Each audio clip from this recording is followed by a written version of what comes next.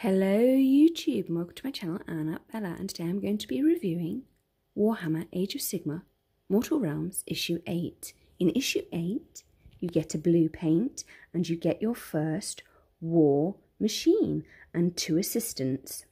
In fact, this war machine reminds me of the Dark Elf repeater bolt thrower from original square base Warhammer. Anyway, let's do the magazine first as we normally do. So here it is. Issue 8, regular features are all there. So we get the Celestial Ballistars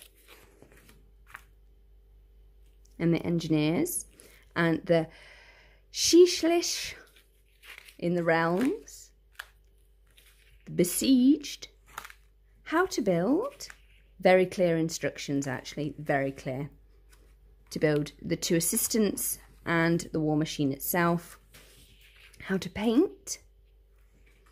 So we've got retribution armor, flesh, dry brushing your model silver, which is what I've done with these guys, and these guys are looking really great. So I'm gonna zoom in. So this is the exclusive model here, the Enchantress.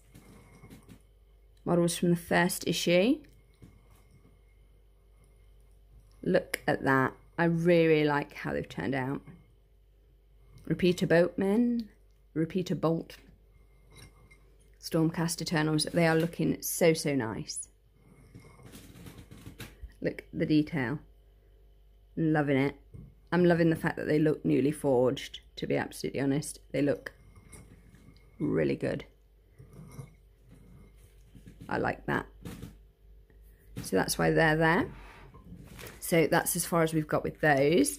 And then over the page, tells you to put the white on for the cape and the skin, and then the blue for the cape and also the shield, and the collar on these.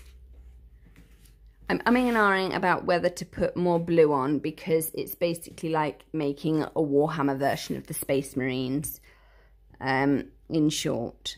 So I think they look really nice, but I'm really liking some of the tones that the shields have already, these natural tones. So I might just leave as is. I'm kind of umming and ahhing. I will obviously paint their faces white for flesh tone, of course, and I probably will do their little lapel collars blue as and when, because I think that would be good. Capes, not too sure at the moment. We'll see. We'll see. Okay, then we've got Unleash the Artillery in the rules section. So the Glaive Wraiths attack, and then Repeater Bolt Thrower attacks, then Glaive Wraiths attacks. They've really gone to town with the rules, actually.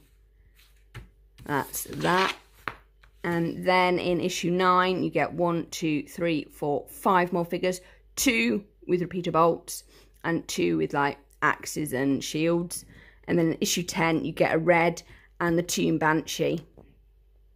So that looks pretty cool. So here's the blue, Cantor blue, which is a blue I've not got. First assistant figure. See, look, they've even got the set square measurer to help you measure accuracy with your aim, with your bolts. So that's that. And then this one's looking much more chunky, and he's got his devices to help him measure. Push these guys back a bit. And here's the bolt thrower itself.